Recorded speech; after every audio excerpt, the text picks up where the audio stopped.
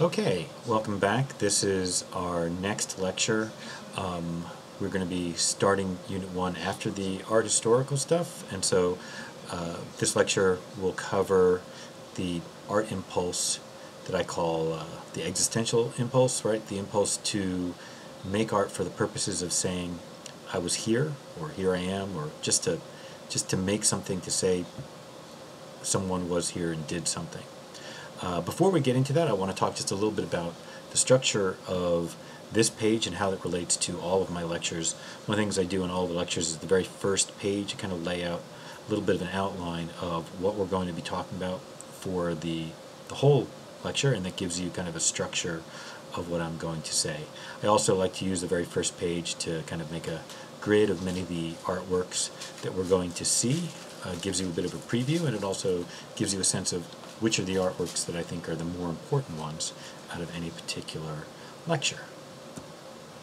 Okay, so when we talked about the Paleolithic art, we talked about Chauvet Cave, and one of the things that I did mention, maybe I covered, was that on top of the cave paintings that were depictions of things seen, such as of all the animals, and those purposes, we also had a lot of other kind of marks in Chauvet Cave, including like some kind of just symbol marks, but other things like this handprint.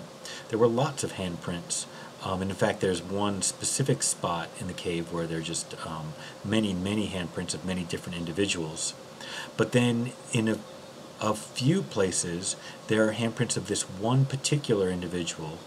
And this particular individual has a handprint in a number of different spaces, as well as on that one wall that contains many handprints. And what's interesting about this to many archaeologists and to art historians is the fact that because of the odd structure of this person's hand, it appears that their very first finger was broken in some way, that they have a very odd handprint. So therefore we can recognize it as being a particular person. It's not just a generic handprint, it is that person's handprint. Because when we go through the cave and we see that handprint here or there, we know it's the same person.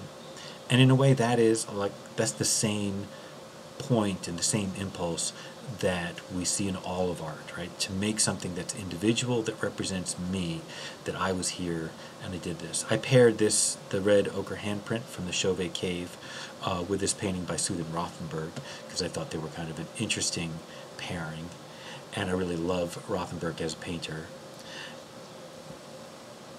And I think that she is very much a painter, although she has a lot to say in her artwork, a lot to say about the world she observes, about her life.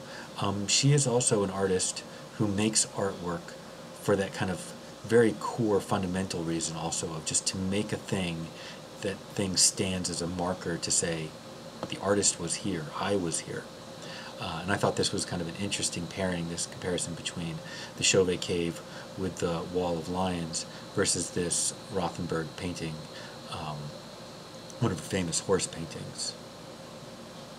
So we see this impulse in lots of artists, some artists more than others. Like I picked Cy Twombly and Bryce Marden here to really exemplify two artists where just kind of making a mark, putting marks on the page, not worrying about necessarily what those marks represent, what they say, but just that they are marks made by the hand of the person, and they're just the fact that they clearly represent that person, right? Because no one makes a mark quite like Bryce Marden, and no one makes a mark quite like Cy Twombly. Just the individuality of their mark making, is one of the central meanings of the work. And I thought that those were two artists to consider and think about from that point of view. But I also thought about this issue, that a contemporary issue or a contemporary way of making art that many people would relate to, that is also about making a mark and saying, I was here, would be graffiti.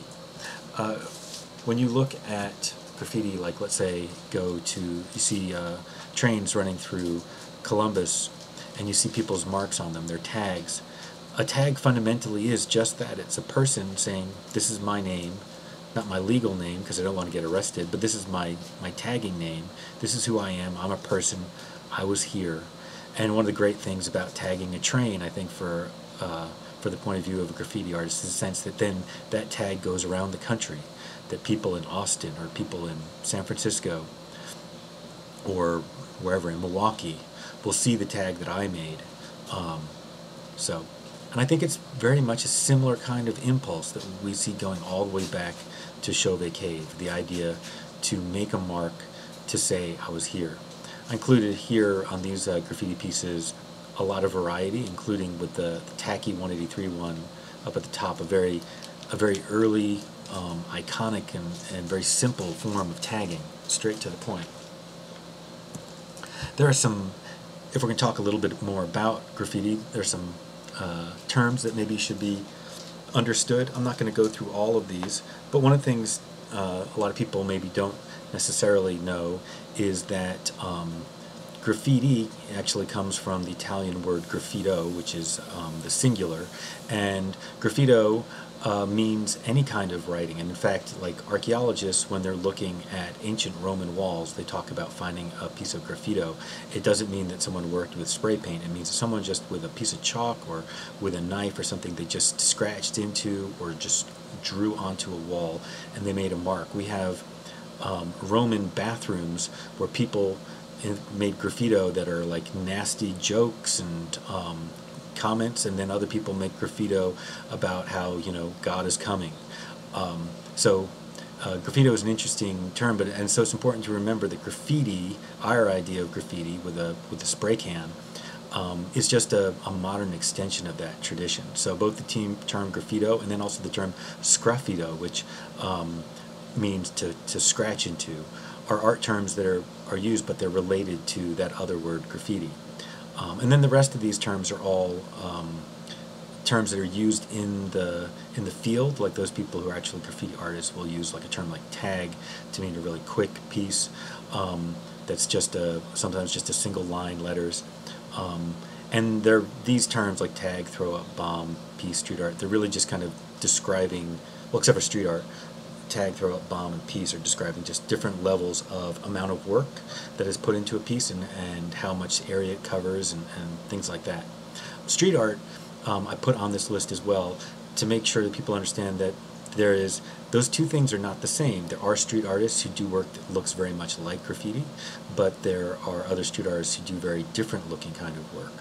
Okay, I'm going to end the first part of this lecture here, and then we will move on in the next video, because well,